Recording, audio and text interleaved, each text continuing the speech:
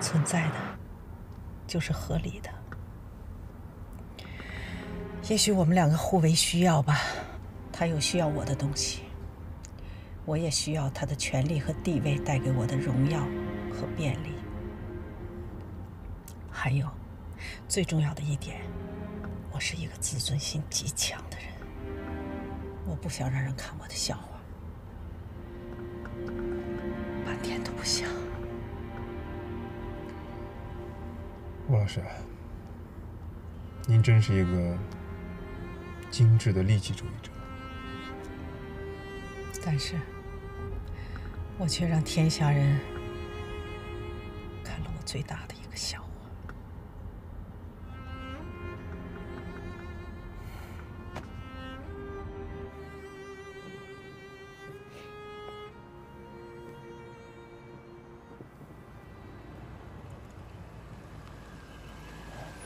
梁璐，你什么时候来的？怎么也没打个招呼？我也刚到。梁老师好。亮平，我跟梁老师有点事儿，你先忙去吧。谢谢啊。好。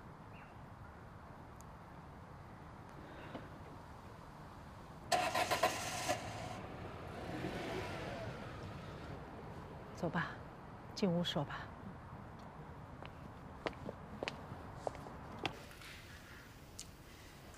没想到高玉良的事儿，你这么快就知道了。你们历史系主任王小瑶告诉我的，他在电话里都差点笑出声来。是啊，他一直就想看我的笑话，现在终于如愿了，没有笑死，已经算他有涵养了。汉东大学已经把祁同伟从优秀校友中拿掉了，而且很快，高玉良的名字也会消失的。这就是现实，残酷的现实。一辈子机关算尽，到头来却落得个这么个结果。可是我还是没有想明白，没想到咱们俩会殊途同归。你们两个不是一直很恩爱的吗？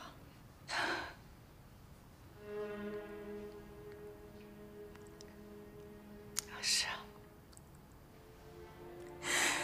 在你们眼里，我们两个是如此的恩爱。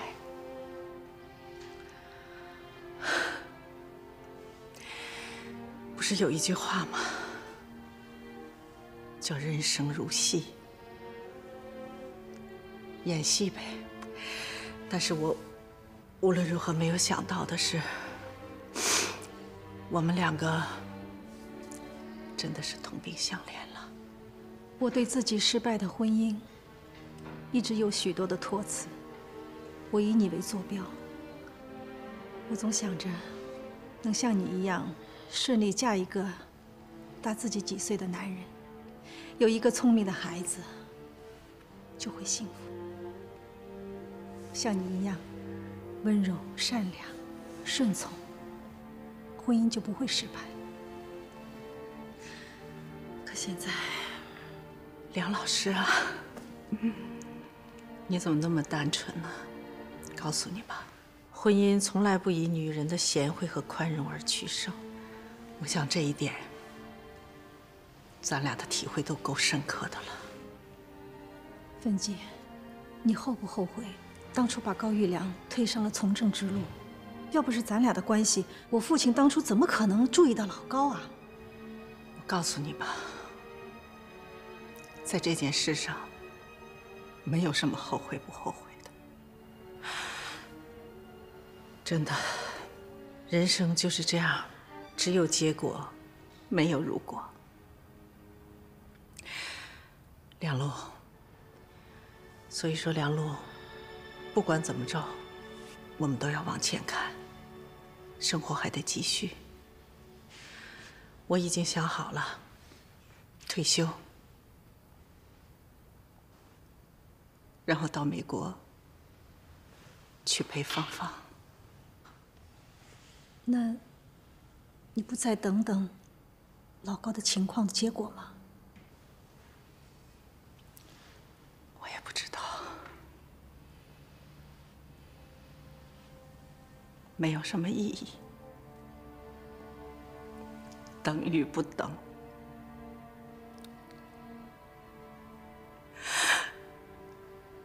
都不能改变什么。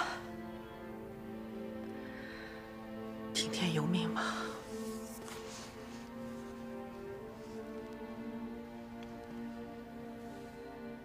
这对模范夫妻就这样在我眼前卸了妆。像吴老师这样一个女人，为了面子，为了孩子，能忍受到这个程度，也是一种难言之苦啊。现在想想啊，高老师当年要是不离开汉东大学，肯定是另一个结局。你真以为大学就是片净土，就没有腐败啊？没看到为了个处长、教授的头衔，一堆人打得头破血流，还不就是那点权力欲望给闹的？又是权力，没权的时候要权，有权了又嫌想要更大的，而且不想受监督。到了家破人亡才知道，不受监督的权利不是什么好东西。所以说，权力一定要关在制度的笼子里。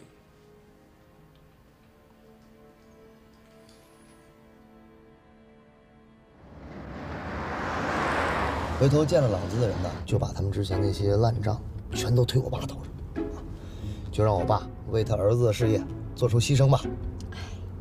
这么看起来，好像也只能牺牲他一个幸福在一场的人了。伟大的父亲，太可怜了。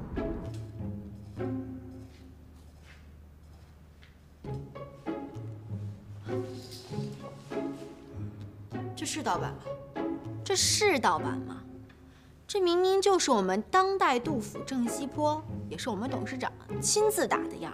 你们是长袖，我们是短袖；你们是左披肩，我们是右披肩；你们是红色，我们是蓝色；你们是朗姿，我们是郎姿。请问我们有任何一点相同吗？宝宝，好了好了，别说了，这个模仿啊，它始终就是模仿。金先生，可能是我们之前的这位董事长脑子出现了什么问题。之前我们收到了你们的律师信后，就对这件事有了高度的重视。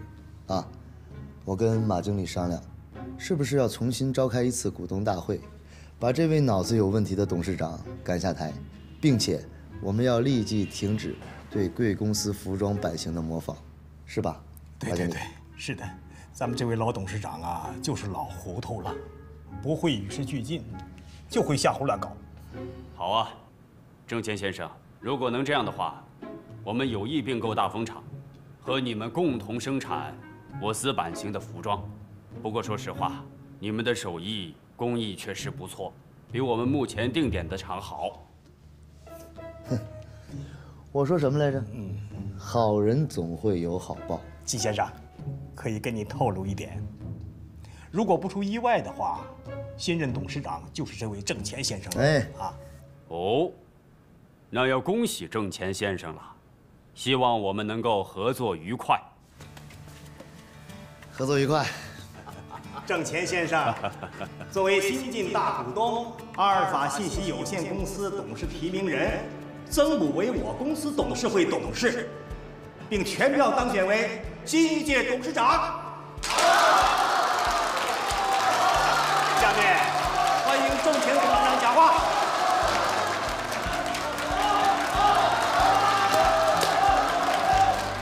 各位先生们、女士们、各位股东们，一个旧的时代结束了，一个新的时代到来了，那么就是互联网加时代。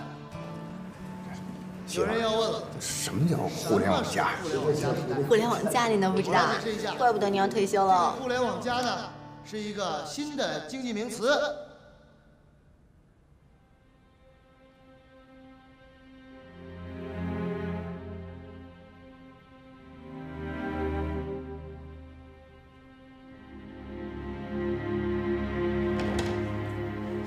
老陈，哎呀，老陈，哎呀，你怎么跑这儿来了？你不听医生的话啊！医生说了，你这个时候不能随便来走动，快点回你病房去，啊！你把我这推胡子刀拿来。干嘛呀？我给他推的胡子。你看这胡子多长啊！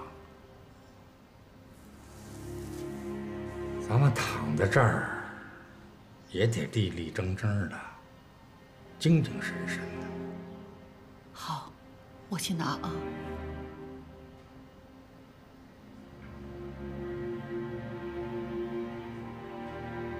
孩子，当王文革把刀架在我脖子上的时候，你知我想啥呀？我说完了，这回再也见不到我儿子了，见不到我孙子了，也见不到你妈了。你说过去啊，我遇到啥事儿啊，从来没想过这么多。现在是怎么了？老了，真是老了，话也少了，记性也差了，眼巴前的事儿忘就忘了呗。可是过去那些事儿啊，那些人呐，倒是记得清清楚楚的。二顺子、老班长，还有你小的时候。你小的时候我忙，我没抱够你。后来长成大小伙子了，我也不好意思抱抱你了。哎呀，现在我老了，想抱抱你吧，抱不动了。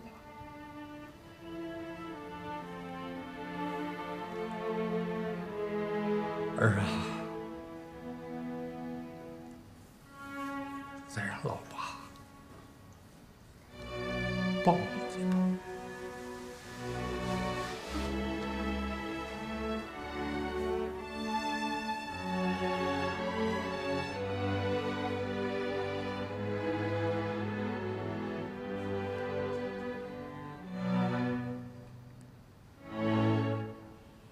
我多么想用我的命换回你的命啊！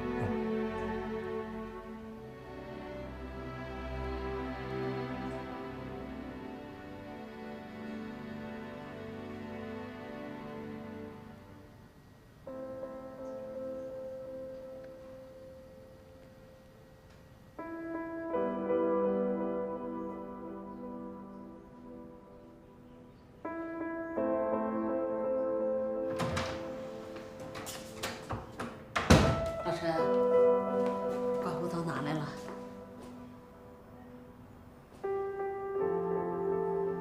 老陈，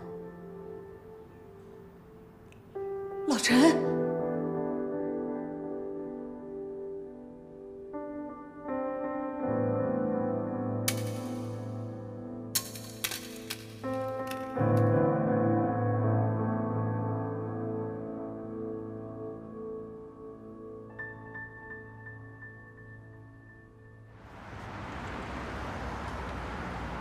郑总，我把咱老爸那诗集给印出来了啊。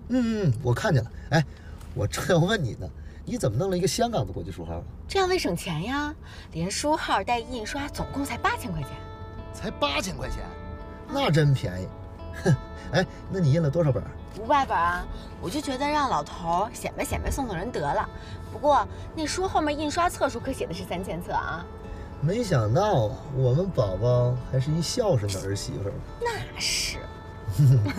我也特开心，老公。哎呀，你敢亲我？哎呀！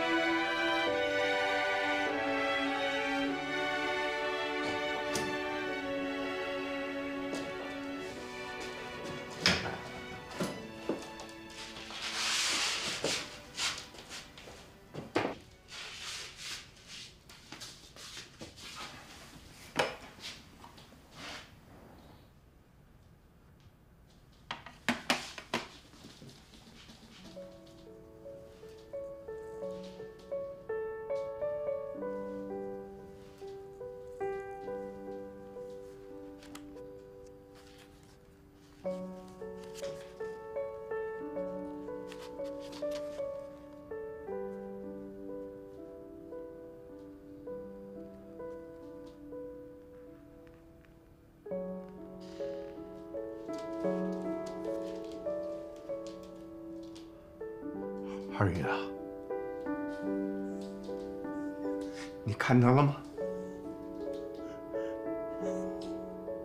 胜利，咱们的儿子终于把结婚证给领了，他们终于成家了。我也跟你有一个交代，恋爱亲嘛。哦，对，我的诗集也出版了，这里边有我给你写的一首诗，这饱含着生命鲜血的起因，就要展现在新年的街头。你推着它走过小巷和大街，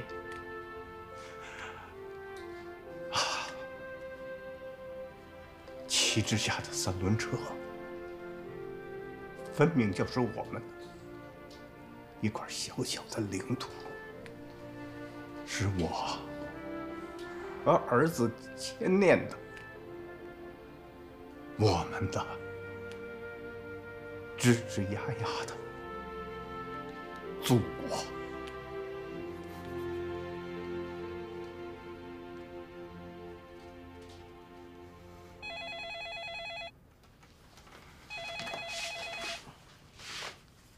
喂，郑师傅吗？哦，王老师啊，老陈走了。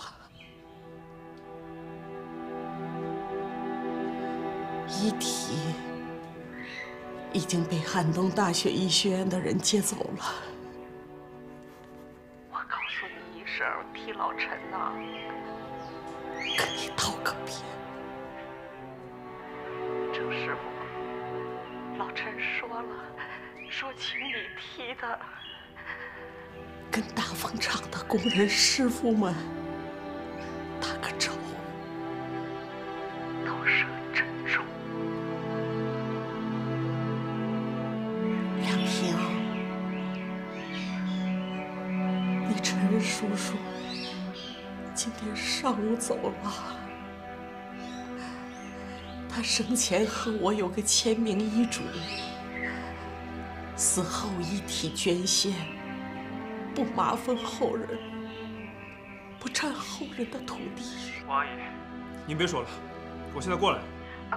不，亮平，别过来啊！听话，别过来。你陈叔叔的遗体已经被汉东大学医学院的人接走了。我告诉你们一声，就是替你陈叔叔跟你们道个别。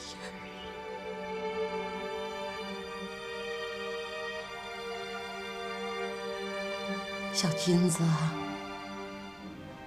你陈叔叔走了。我告诉你一声，替陈叔叔跟你道个别。你陈叔叔说，你是个大忙人，该干啥干啥，千万别为他浪费时间。你要听话啊！要不然，你陈叔叔该不高兴了啊！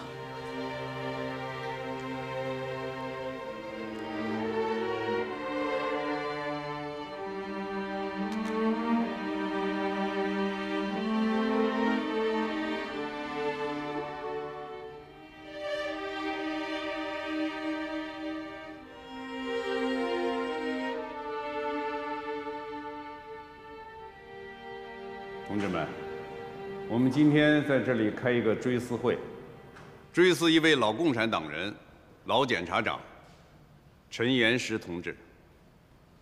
他生前为人民的利益奋斗了一生，走时也不愿意麻烦我们任何一个人，就连这个追思会，陈岩石同志都不愿意开。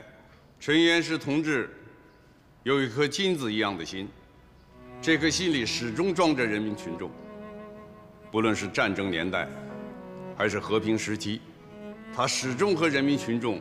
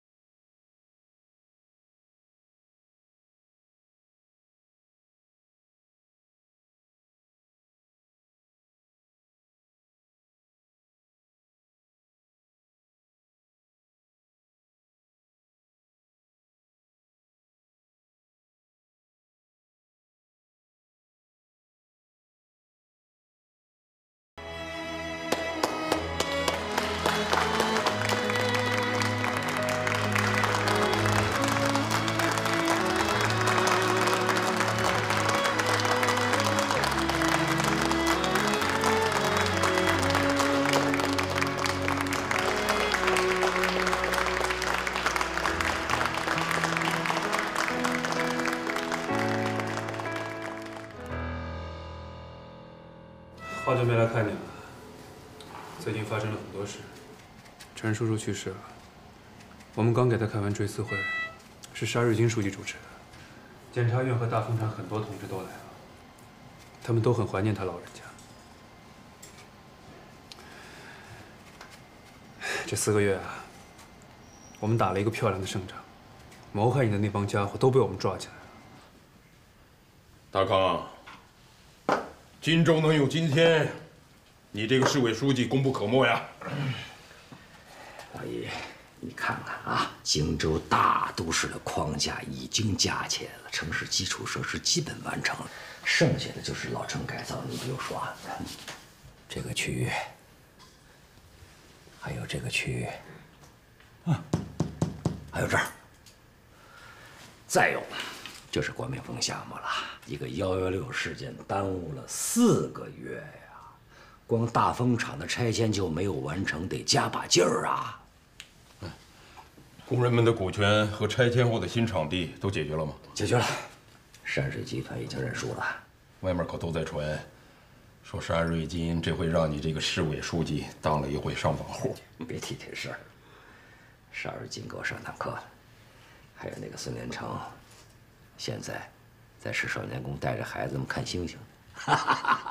你说这个大傻子，看星星，这个孙连成不是说要辞职不干吗？辞职？他吃什么呀？他，哼！祁同伟自杀了。这个老学长，曾经在学校是我们学习的榜样，可谁想到，走了这么一条不归路，真是替他惋惜啊！还有咱们的高老师，也被中纪委立案审查了。大康，来喝点茶。哎呦，这行了，老易，不喝茶了。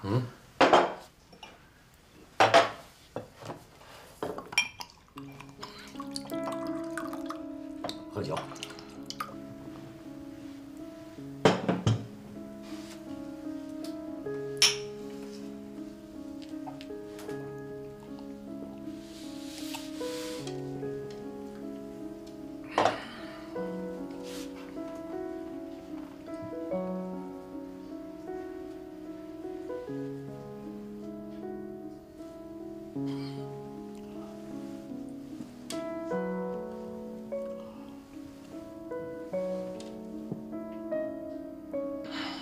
老爷，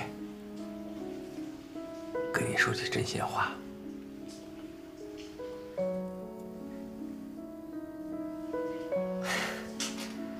我不欢迎你来荆州，但是组织派你来的，我也欢迎。恐怕你也知道，我也并不想来。上回咱们不是约好了，我带着吕州代表团到你这儿来学习取经。可组织上非让我改行，你这一改行，任荆州纪委书记，荆州朝野震动了。你夸我还是损我？我有那么大威力？听真心话。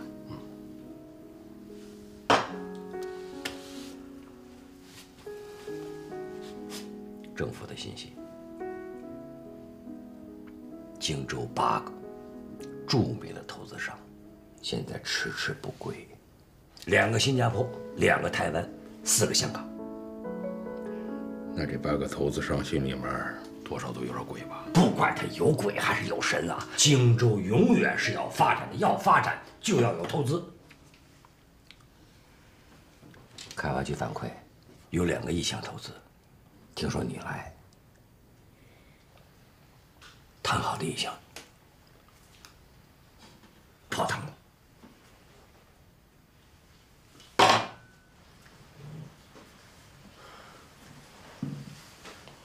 这个纪委书记上任才3天，才3天，班子里面的同志都没认全，板凳也还没坐热，我怎么就影响荆州的经济了？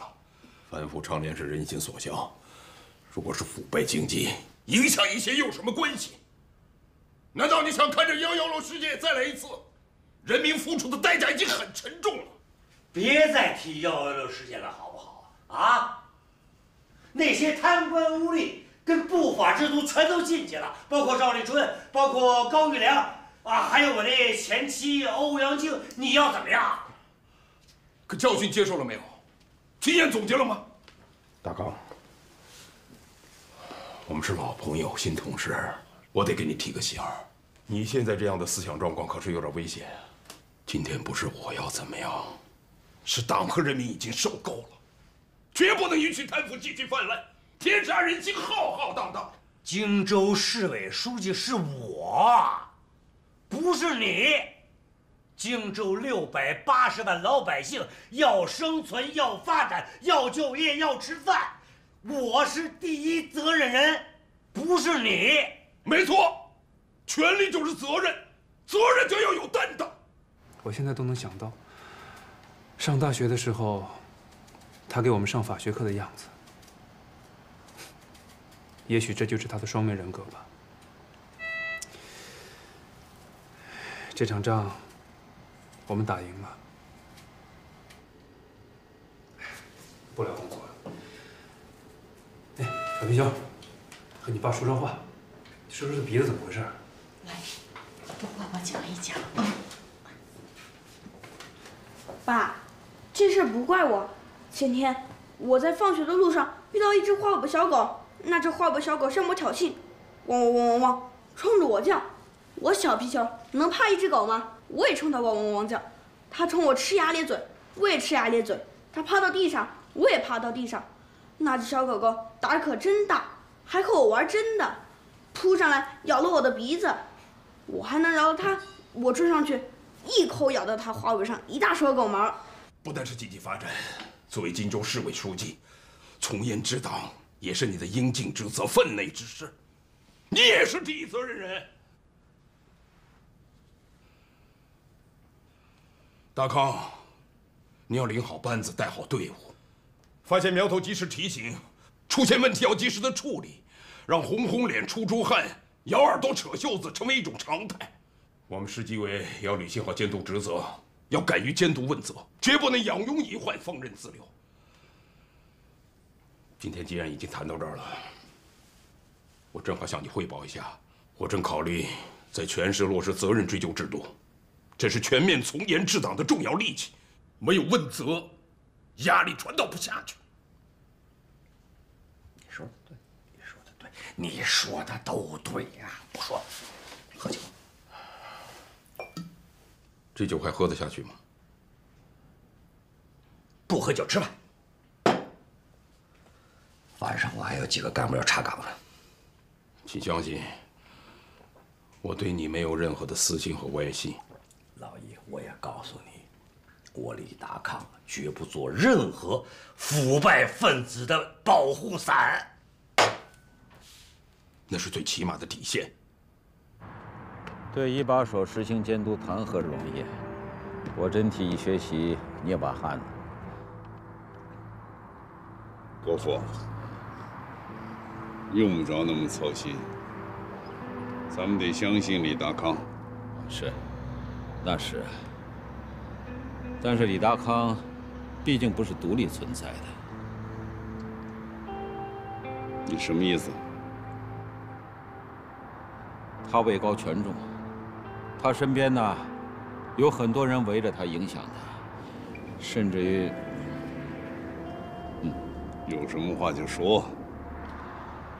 瑞金同志，这是什么地方？篮球场，什么地方？你来之前这是个网球场，因为当年赵立春喜欢打网球。有人知道我喜欢打篮球，就把网球场改成篮球场了。你来了以后1个星期，这儿就改成了篮球场。当时呢，你正在下面考察呢。当然了，建个篮球场，让领导干部工作之余呢锻炼锻炼身体，这并不违纪。但是什么？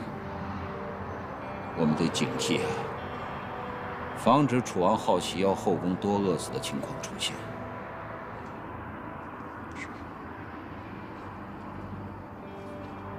你提醒的对，很及时。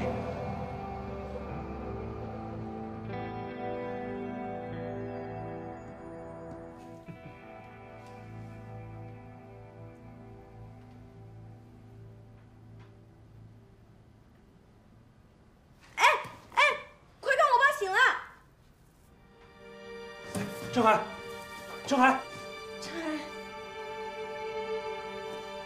孩子，郑海，孩子，早知道小皮狗咬狗能行，我早就给他买10条狗了。你说你小子，知道我们打了胜仗才行，是不是偷懒啊？我去找医生。孩子，孩子。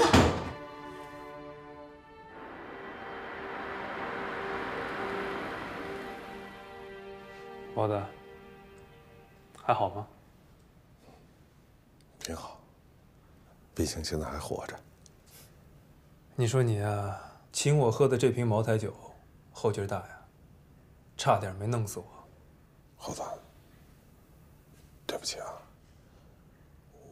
我从没想过要害你。你说，我都跑到大狱里来躲着了，他们能追到这儿来威胁我，而且拿我儿子的命说事儿，你说我不能不这么说呀。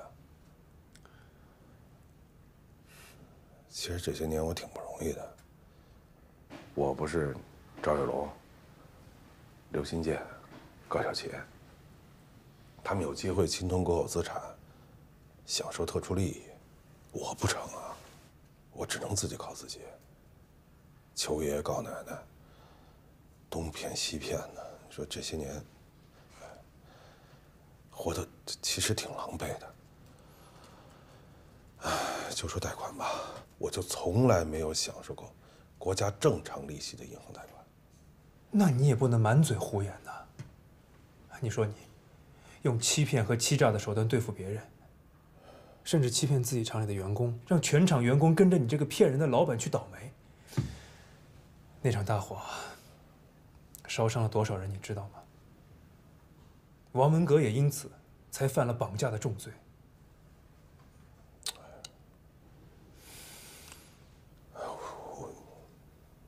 我是真对不起这些人，一切因我而起，所以，我现在这样，真是罪有应得。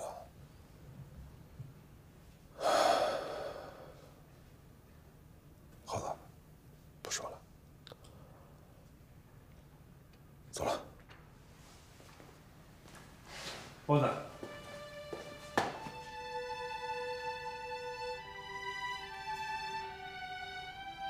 我看过一本书，名字叫《活下去》，并且记住。我请你活下去，并且记住，再难、再艰辛，也不能突破做人的底线。我记住了。好了，如果我还能再有一次机会的话，我一定好好做人。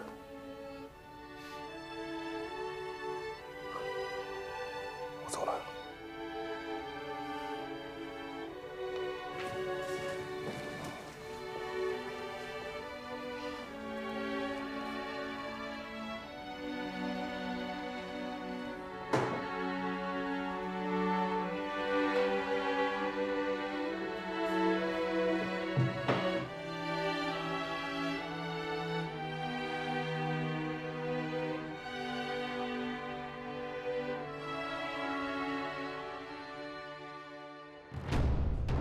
王文革涉嫌绑架罪被捕，犯绑架罪被依法判处有期徒刑12年。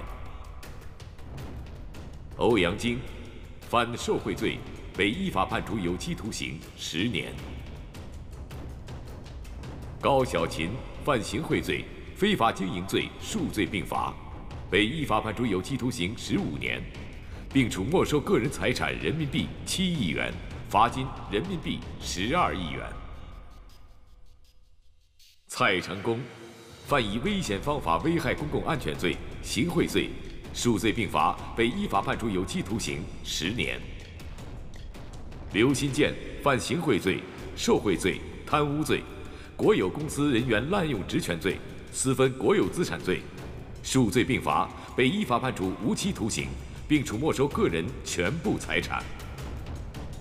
陈清泉犯受贿罪、玩忽职守罪、徇私枉法罪，数罪并罚，被依法判处有期徒刑18年。肖刚玉犯受贿罪、滥用职权罪、数罪并罚，被依法判处有期徒刑12年。程度犯行贿罪、受贿罪、徇私枉法罪、参加黑社会性质组织罪、故意杀人罪，数罪并罚，被依法判处有期徒刑18年。赵瑞龙犯行贿罪、非法经营罪、组织黑社会性质组织罪、故意杀人罪，数罪并罚，被依法判处死刑，并处没收个人全部财产。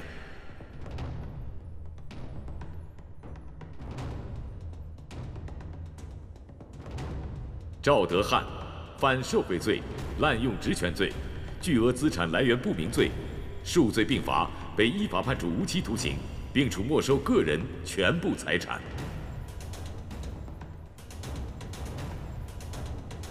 经中共中央批准，中央纪委决定，对汉东省原省委副书记、政法委书记高玉良涉嫌违纪违法问题立案审查，高玉良被开除党籍，移送司法机关依法处理。高玉良犯受贿罪、滥用职权罪，数罪并罚，被依法判处有期徒刑18年，并处没收个人全部财产。中共中央决定，对汉东省原省委书记赵立春涉嫌违纪违法问题立案审查，赵立春被开除党籍，移送司法机关依法处理。赵立春犯受贿罪、滥用职权罪，数罪并罚，被依法判处无期徒刑，并处没收个人全部财产。